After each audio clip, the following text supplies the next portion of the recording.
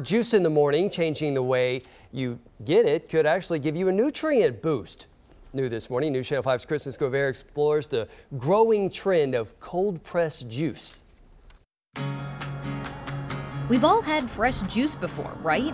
Well, maybe not. That's just no sugar or plastic bottle sitting on a shelf for 30+ days. Jessica Goldberg is the founder of Fountain of Juice in the Nations. I have kind of been a health freak for a large part of my life. Now this health freak is helping Nashvillians navigate the world of juice, one glass bottle at a time. Juices made with fruit and veggies, herbs, nuts, seeds.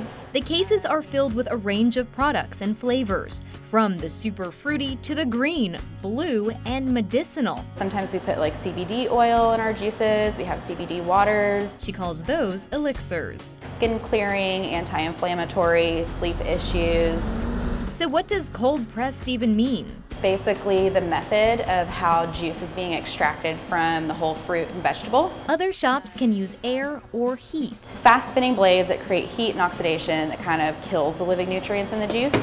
She says when juice is made like that, you have to drink it immediately to get the health benefits you're looking for. Bananas, ice. Goldberg warns just because it's made in a blender doesn't mean it's healthy.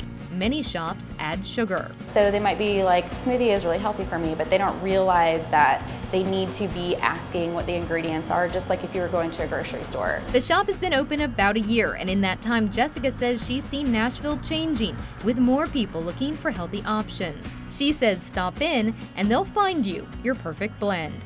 Kristen Scovira, News Channel 5.